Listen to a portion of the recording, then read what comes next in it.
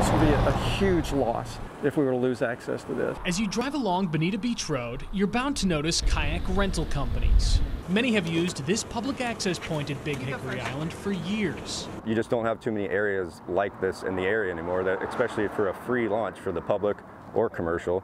Kurt Bensmiller owns Paddle Naples, a family business that routinely uses this spot. We have the, mangrove tunnels to go through. Obviously, it's all protected. We're trying to keep it that way.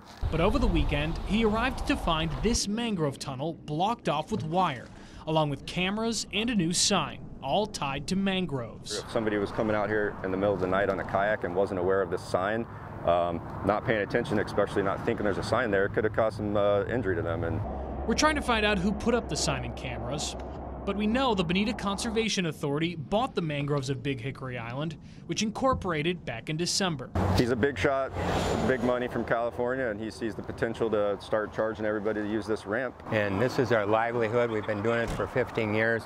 We have a lot of money invested. Meanwhile, Florida Fish and Wildlife say they're looking into the cameras and sign, while Kurt and others vow to fight for their right to paddle Big Hickory. I'm not going to give him $1. I don't think it's going to happen. I think it is navigable waterways, and we have every right to use it, and we're going to continue to use it until I'm told that I legally cannot. Reporting in Bonita Springs, Alex Howard, NBC2.